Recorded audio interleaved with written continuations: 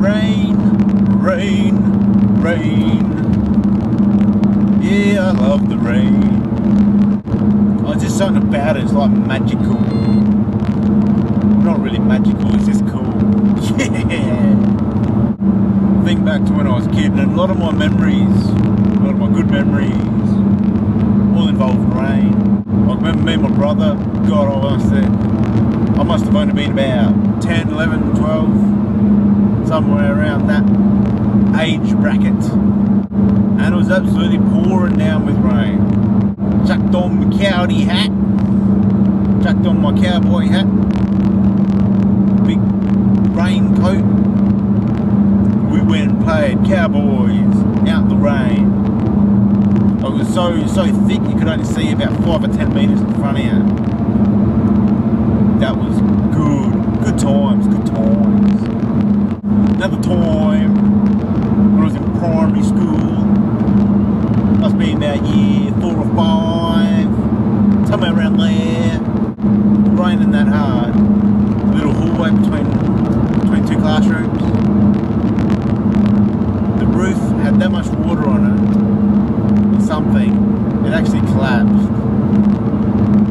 Like part of it, not the whole thing, just part of it. And so 2 classrooms were flooded out with water.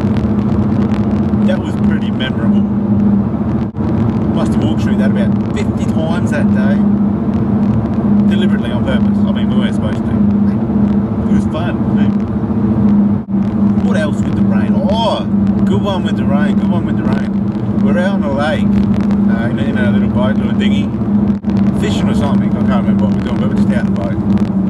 It's only a small lake. We were probably close to halfway out, near the middle of the lake. And we see some clouds coming. See these clouds coming, and it was raining over where the clouds were.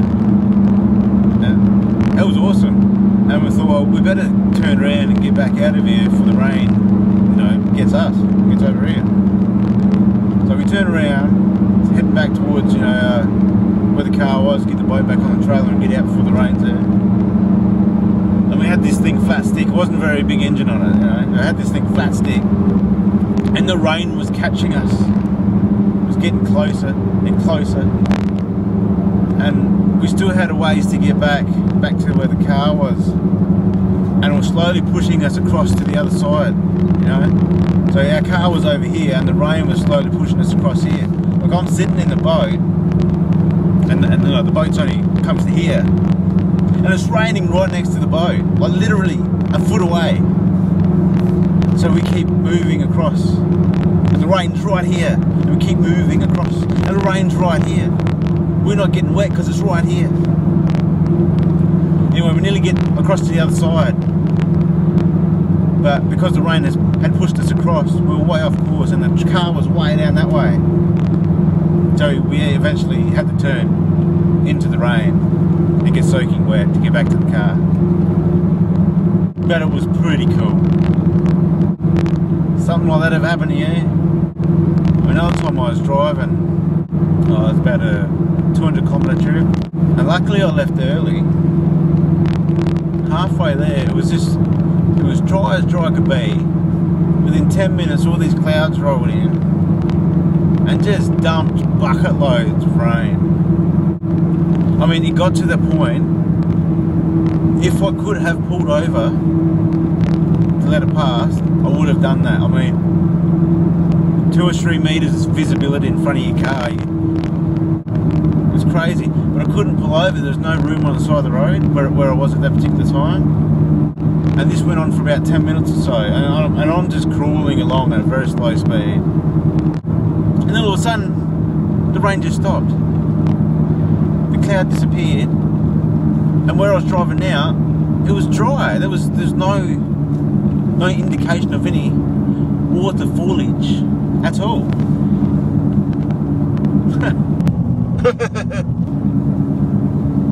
Weather can be very weird. Very weird. Very, very weird indeed. So that's all I got in store for this episode. Catch you next time.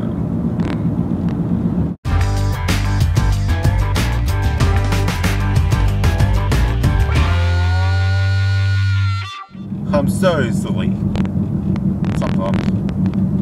I blame the caffeine, man. It's the caffeine. Can only go one way on a one-way street. But the dude at the other place was going the wrong way on a one-way street. I guess he was still going one way, just the wrong way, on a one-way street.